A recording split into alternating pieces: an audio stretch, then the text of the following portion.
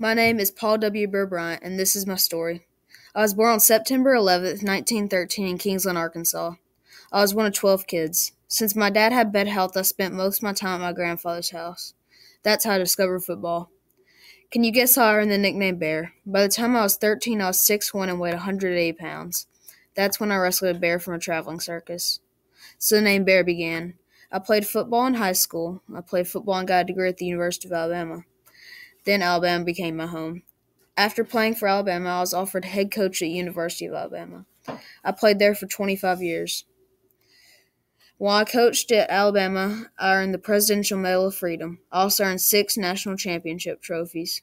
My mom said I should be a preacher like my dad. I always said that coaching was like preaching in a way. If you preach, you bring a group of people together like a family. So I brought the Alabama team to a big family. This helped all the players understand each other. That made us champions.